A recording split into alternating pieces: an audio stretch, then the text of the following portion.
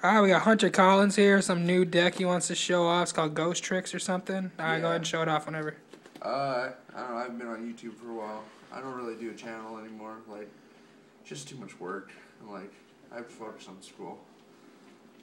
So yeah, here's the deck profile. You got 3 J Mama.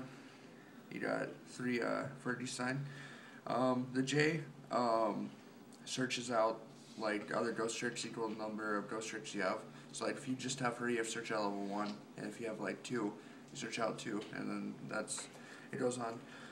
Fergie, he when he does direct damage, you search out a Ghostrick spell or trap card, and then you play 3 Witch. So like if you flip summon 1, you search. You can normal summon her and flip 1 face down. So then your field spell's active, and then you can attack directly. Like if they only have 1 monster. And then you got this dude. I don't even know where he's at, but he's really good because, let's say you need a Ghostrick face up on the field to like get going, and you need a Ghostrick at your turn, and your opponent destroys yours. You can special summon him face down. You get to draw a card, so it just replaces itself. And then you got 3 of this dude. The Lantern. There's an infinite combo with this and Vanity's Emptiness, but he basically can save you for a turn, and it's another Ghostrick to put on the field. So when you want to search, it's another one to search. He played 2 Tour Guide for the Exceed. Yeah, I'll get there when show that off, and then that's it for monsters. I play 3 Duality because like a lot you want to see a first turn, and then you have to take time to set up. So Duality is really good, and you don't really special summon a lot in your turn, so 3 Duality is fine. This is probably the best card in the deck.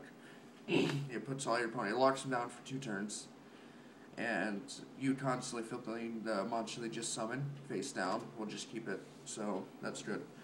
And then the field spell, one of the key cards to winning, it lets you attack directly and get your free searches off Fergie. And then I play 1 Book of Moon because everything goes face down, so why not play Book, and it's really good. 1 Terraforming because you have to see this. And then with how this format is, well, a lot of the top decks are playing field spells, so this kind of puts you up in the field spell war. And that's it for spells. No MSCs in the main board, they're on the side. 3 Ghostrick Scare. The key trap card of the deck. It really just it puts all your. If I have one face down Ghostrick monster, and then he has 1 monster, I can activate this, and it flips mine face up, and then I select one of his to go face down. So dealing with that with the sword, and then the field spell, it lets you combo off. 2 Vanity's Emptiness, really strong, and then the reason I mainboard it is because it has the combo, again with Lantern. You can just reveal on every attack your opponent when he attacks you directly. You can just reveal this and you take 0 damage because you can't special summon it. Field spell and attack directly too. Yeah. And then 2 Mirror Force. Tony just want that extra protection, and then just it can board wipe. 1 Ghostrick. Vanish. It's kind of like the Lance, kind of.